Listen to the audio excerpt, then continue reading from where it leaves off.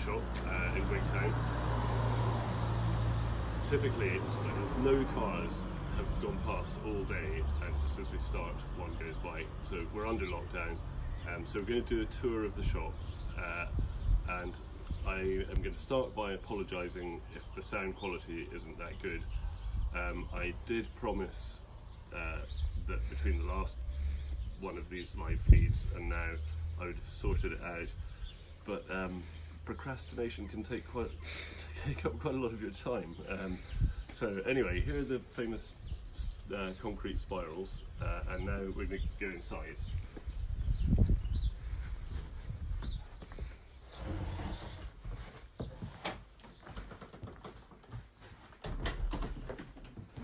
Okay, so this is the first room in the shop, the front room, and we have various sections. So here are the penguins, which look particularly nice.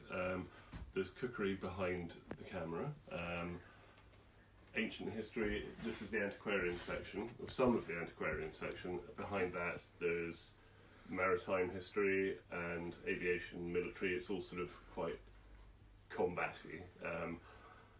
And then fiction is here, hardback fiction, and here, over here, we have the Kindle, which I shot in, oh god, it's ages ago, 2014.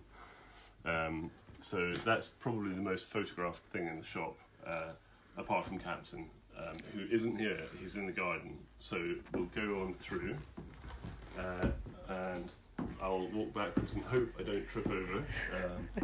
So Shakespeare here, maps, and then through here we have the children's section, which is fairly full because I recently bought a load of about 250 Ladybird books, which are all in this column here. So there's not much room for anything else, and then cinema over here, and then on the stairs, I'm not going to go up the stairs because then I definitely would fall over. On the stairs we have America, classics, arts and crafts, architecture, art, archaeology, almost everything that happens by sheer chance to begin with the letter A. Then sport here. And then here we have letters and diaries, and then here, this bit here is history. This is mainly European history, African history, Asian history, Indian history, Russian history, and then British history. Most of this bit here is British history.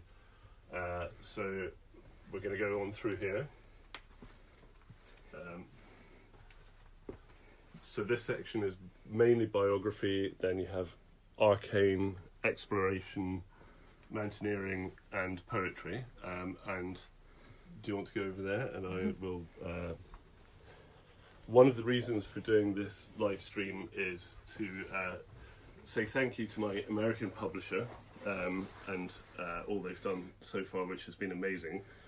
I was supposed to have a hardback copy of the American edition of the second book, but unfortunately, thanks to the lockdown, we're going to have to make do with the proof copy. So I'd like to say a big thank you to Joshua at Godin Books, who are the publisher, and the book's available excuse me, at godin.com and various other outlets. And it's Joshua's father's birthday today, so happy birthday to Dean. So I'm going to read two very short extracts, don't worry, it's not going to last long, and then swap specs. So this one I was flicking through about 10 minutes ago, trying to find something relevant to read, and this seems particularly relevant. So this is the entry for Tuesday the 10th of March, it's 2015. So online orders 2, orders found 2. At 9:30, a vast man in red corduroys marched into the shop and asked me, "Tell me, is Whithorn open today?" Whithorn is a town of a similar size and appearance to Wigtown. It's about 12 miles further down the peninsula. I'm still slightly confused about whether or not a town can be considered to be open or closed unless it's under quarantine, which it now is, as we all are. So the other entry I wanted to read was from Friday the 4th of December, online orders, 3 orders found 3. Norrie was in. Norrie is somebody who works in the shop.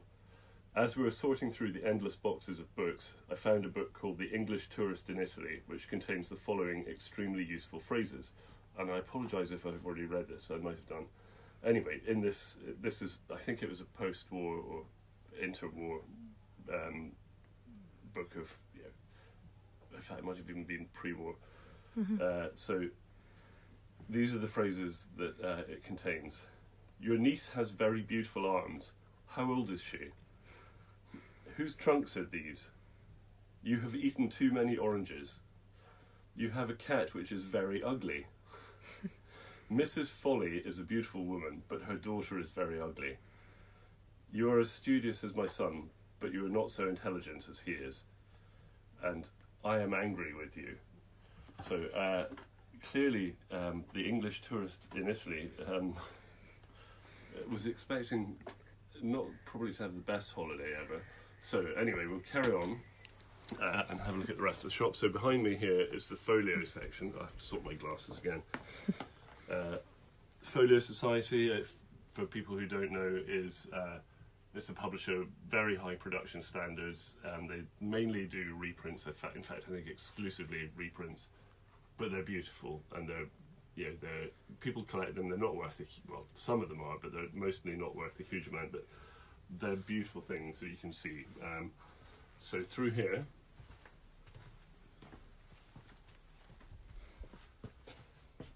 we have the crime section. I know. We have the crime section here, and just there, erotica. And then through here,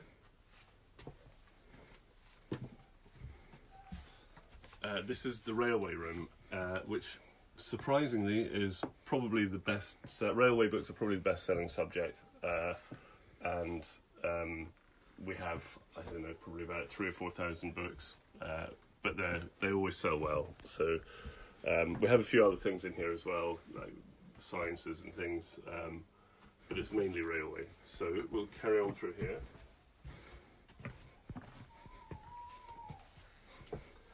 Into the Scottish room.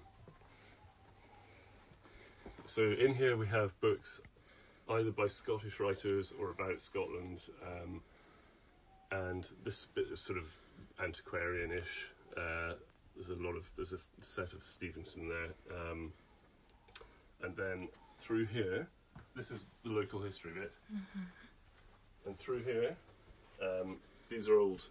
This is an old fireplace that has law reports, which I bought from a solicitor in, I can't remember where it was, but you will notice that all over the place there are bits of soot and dust and things, because earlier in the week came down into the shop to find 2 crows flying around in here who had clearly come down the chimney. Anyway, I managed to get them out. So Scottish books in here, and then through finally to the garden room, and in here we have this is really all natural history, so gardening, nature, ornithology, dogs, cats, all sorts of things, agriculture, and then and shooting, fishing, all sort, basically outdoor pursuits. So that is the shop, basically. But we're going to do one final thing, which is a literary quiz. So we'll go through to the back where we were.